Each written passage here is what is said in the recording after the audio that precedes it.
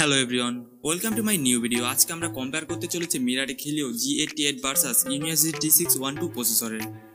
আর Mediatek helio G88 এর কিন্তু অনেকটাই ফোন লঞ্চ করা হয়েছে বাংলাদেশের বাজারে, তবে Unisoc T612 প্রসেসর শুধু একটি ফোনই লঞ্চ করা হয়েছে, যেটার নাম হচ্ছে Realme C31, আর যেটা 4x64GB ভেরিয়েন্টের দাম রাখা হয়েছে মাত্র 12,990 টাকা। আর এই ফোনটার পারফরমেন্স সত্যি ইমপ্রেসিভ, তাই আমি Mediatek helio G88 এর সাথে এটার কম্পেয়ার করতেছি। আর আপনারা এই ভিডিওটা দেখলে ঠিক বুঝতে পারবেন যে Unisoc প্রসেসর হলো এটার পাওয়ার ঠিক কতটুকু, এবং আপনি বুঝতে পারবেন যে ঠিক কতটুকু পার্থক্য রয়েছে G88 এর থেকে এই প্রসেসরটায়। যাই হোক, বেশি কথা না বাড়িয়ে চলুন ভিডিওটা শুরু করা যাক। সর্বপ্রথম আমরা এই প্রসেসর দুটির লঞ্চ ডেট দিয়ে শুরু করি। Unisoc T612 প্রসেসর মার্চে 2022 লঞ্চ করা হয়েছে। ঠিক কত তারিখে লঞ্চ করা হয়েছে তা জানা যায়নি। Mediatek helio G88 আপনার 15 জুলাই 2021 লঞ্চ করা হয়েছে। লঞ্চ ডেটের হিসাবে Unisoc কিছুটা latest processor. CPU and CPU clock speed দুটি প্রসেসরই কিন্তু octa-core processor.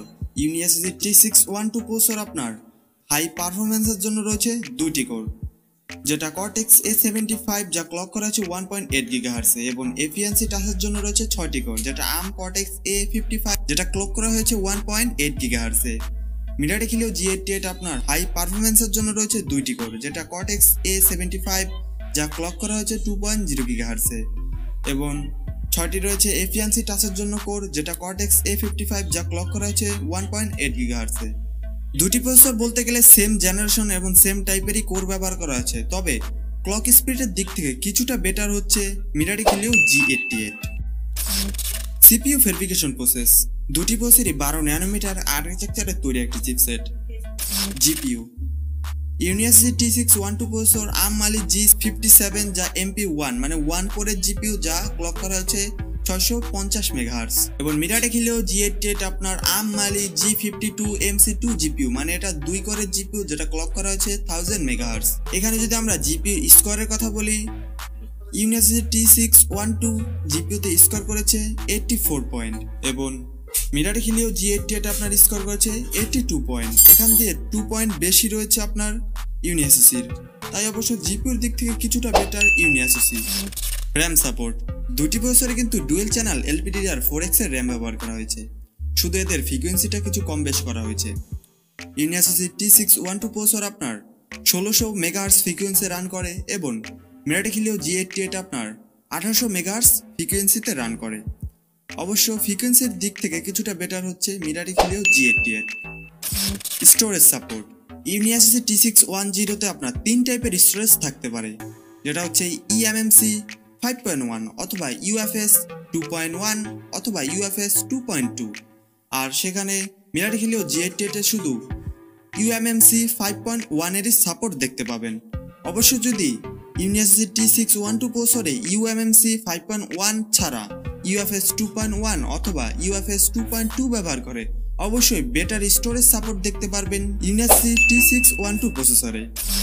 Video capture resolution Unisoc T612 processor আপনার 1080p 60 fps এ ভিডিও করতে পারে এবং Mediatek helio G88 আপনার 2K তে ভিডিও করতে পারে 30 fps এবং 180p তে আপনার 60 fps পর্যন্ত ভিডিও করতে পারে। ভিডিও ক্যাপচার রেজুলেশনের দিক থেকে কিছুটা বেটার Mediatek helio G88।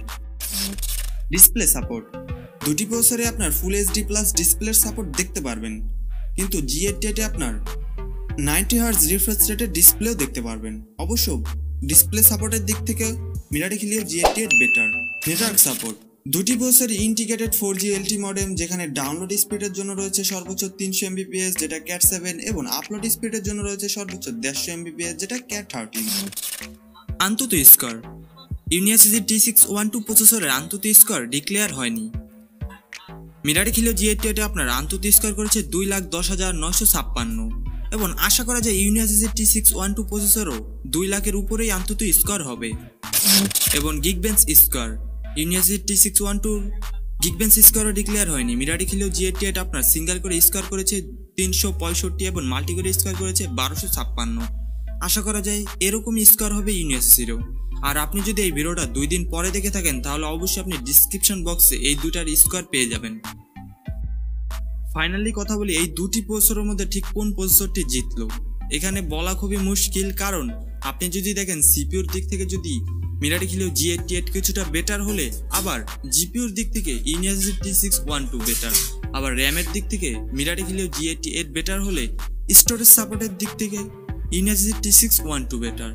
বলতে গেলে হেড টু হেড কম্পিটিশন হয়েছে। তবে যেহেতু Mediatek একটা পপুলার ব্র্যান্ড এবং মানুষের একটা আস্থার জায়গা হিসাবে এটা জায়গা তৈরি করে ফেলেছে, যেটা এখন Unisoc করতে পারেনি, সেই হিসাবে যদি দেখা হয় তাহলে আমি অবশ্যই Mediatekকেই উইনার হিসাবে ডিক্লেয়ার করতে চাই।